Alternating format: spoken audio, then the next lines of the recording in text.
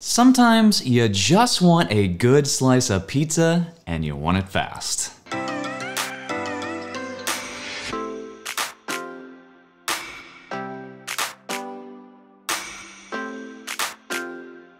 Hey everyone, Dan and Leslie back for another Disney dining review. So today we are headed over to Disney Springs and doing another Disney quick service dining review at Pizza Ponte. Pizza Ponte! This is most definitely, at least the last time we ate here, one of those places that can use the new metric size of Leslie's face for the pizza slice. Why has it got to be a metric size? Measurement. New measurement. We've eaten here before. As I recall, it was pretty tasty, but it's been a while. A long while. Now, we only did pizza last time. They have a couple of salads. There's like a Caesar and then one that has like a balsamic dressing that's got some like papadou peppers and like stuff like that in it as well. And then they have 3 different sandwiches. So I think that's very interesting. We are also gonna take Jennings with us. We are. So we might get his take on some things. I like that everything's pretty much made, or at least the pizzas are. I don't know about the salads and sandwiches, but the pizza is made whenever you walk in, and you just like walk in, you order it, and you grab it. There was seating outside the last time we went, so we'll check that out as well. I like the fact that it's centrally located in Disney Springs. I don't know, I'm ready. Let's eat some pizza. Let's go check this place out, see if it still lives up to the hype. Is there hype? Sure. Maybe there's hype. I don't know if there's hype, but I want some pizza, so let's do this.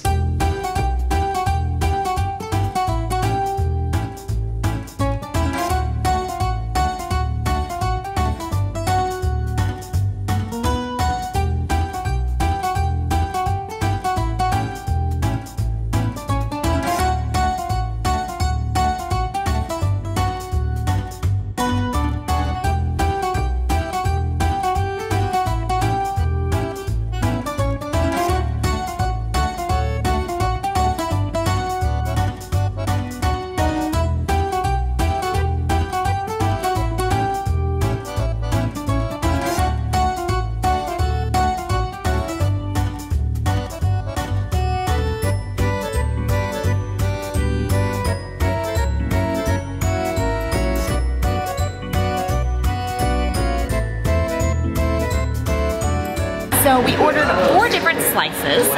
The salads just looked pretty kind of normal, nothing like super special. And apparently they do not do sandwiches anymore, so we did not get the sandwich, obviously. But we got 4 different kinds of pizza. We got the parma cotta, which is like ham and mozzarella, the just traditional pepperoni, the fungi, which is mushroom, and then the ortolana, which is mozzarella with mixed vegetables. So one thing that I really like is that they took our order, they took all of our pizzas and they put it on like a pizza pan and they put it back in the oven to warm it up and make it all melty and crispy and good. So this is the parma cotta. That's good. It's like, I wouldn't say it's the best pizza on Disney property, but definitely good for like a quick slice. I'm gonna start with the fungi. This big slice of pizza. It's a solid piece of pizza. I think they're going for speed here more than anything, so it's definitely a reheated piece of pizza, but it's well done. I think it'd definitely be better if it was like fresh out of the oven, but then you'd be, of course, waiting forever for it. So kind of sacrifice that for the other, and then I'm also gonna try. And just as a side note, the pizzas are anywhere from $7.50 to $8.75 a slice, depending on which kind you get. That's the ortolana, it's the mixed vegetables. I like the olives in there. Some good flavors. This is bigger than Leslie face size. It's pretty good. Probably at least a little bit above average for pizza. Okay, the last time we came here was 2018, we figured out. Lots changed since COVID, and I'm not sure for the better. Got a lot of thoughts, but I'll save those for home. All right, yeah, I completely agree, and we will finish this up at home. I'm just a poor boy from a poor family. He's just a poor boy from a poor family. Nope. All right, we are back. But first, if you're looking to plan your next magical vacation, please reach out to us over at fantasticalvacations.com. Oh God, can I do that again? You can get a blooper reel just from Pizza Ponte. Please reach out to us over at Fantastical. Stop. What are you doing? But first, if you're looking to plan your next magical vacation, please reach out to us over at Fantastical Vacations. We plan Disney destinations, Universal, cruise lines, and all-inclusive resorts. Yes. All right, so we went here to Pizza Ponte in 2018 in March, and I remember thinking it was quite good. My experience today was not as good. They made some changes since then. They said due to COVID, I don't know, we're in 2024, so I feel like they could probably bring those changes back. So specifically, they still have sandwiches on their online menu. They still have a big sign up that says sandwiches, although underneath it are salads listed. And they used to have coffees there, apparently. We never got coffees the first time. So now it's just pizza and then like pre-packaged salads and then a couple of pre-packaged desserts, which we didn't get. The salads honestly didn't look very good. They didn't. I was kind of excited about that because they sounded really tasty, but they just look kind of eh. Now, keep in mind, we're still trying to get into the groove of quick service dining. So trying to mentally like understand, okay, well, what you're paying for is speed and value here, not necessarily quality of, you know, just great food. We gotta look through that lens. All right, so starting with ambiance. So just kind of a reminder, whenever we talk ambiance in a quick service restaurant, we're talking like seating options and kind of just how it feels and all of that. So it was a little loud in there, but they do have indoor seating, and then they also have a couple of outdoor tables. They're not a plethora of them though. Every table has kind of the condiments that you can put on it with like the cheese and I'm assuming it's some kind of like Italian seasoning blend, crushed red peppers, and then I don't know what was in the little shaker. I'm guessing it was like garlic powder or something because maybe. I didn't ever check. It feels like a cafeteria to me. I mean, there's like a line down, you do kind of like a U-turn and you come back down the line where the food is displayed and you just order whatever you want. And so that's both good and bad. So it feels a little sterile, a little kind of not inviting, but at the same time, it's fast, right? So well, and I felt like it was confusing. I had to ask what to do, and to me it wasn't clear that I just go in the line and order my pizza, and then because right when you walk in is the cashiers, and so to me my instinct would be to go to them. But they were like, did you already order? So we felt like there really wasn't anything necessarily wrong with the nice amount of seating and the indoor-outdoor option. We went ahead and gave them a 3.5 for that. Theming is kind of non-existent. I wanted to rate it a 1. Jennings talked us up to a 2, so thank him for that. The reason I wanted to rate it a 1 is because there's not even a sign on the outside of the building. Like the major sign is Maria and Enzo's Ristorante, and then under that in neon it says Pizzeria. But there's nothing like identifying that it's a entirely separate quick service restaurant. In fact, the Maria and Enzo's sign is over the entrance of Pizza Ponte. Yeah, I think there was like one like off to the side, but it was very small. Well, there's a menu off to the side. Is that what you're talking about? Oh yeah, that's what I'm talking about. There's a menu in like a little shadow box glass frame on the wall. The Maria and Enzo sign is huge. The Edison sign is huge. The Enzo's Hideaway sign is huge, very inviting and all this stuff. And this just feels like an afterthought. Like Pizza Ponte specifically feels like an afterthought. It's like, okay, we've designed all of these other restaurants and we have this little space over here. Is it gonna be a big lobby? Nah, let's throw a quick service joint in it. Well, and then I thought it was kind of weird that, so they have the menu kind of hanging from the ceiling, which looks cool. It looks like it's in like rolled up paper that's been pulled down and the menu is on that. And so they have like a pizza section and a dessert section and drink section, and then it says above sandwiches, and then it's all salads. And so I asked about the sandwiches, and that's when they told me that they hadn't come back since everything shut down for COVID. And that's been long enough that I feel like you could change your sign from sandwiches to salads for it to make sense. If you're not gonna bring them back, at least change the online menu.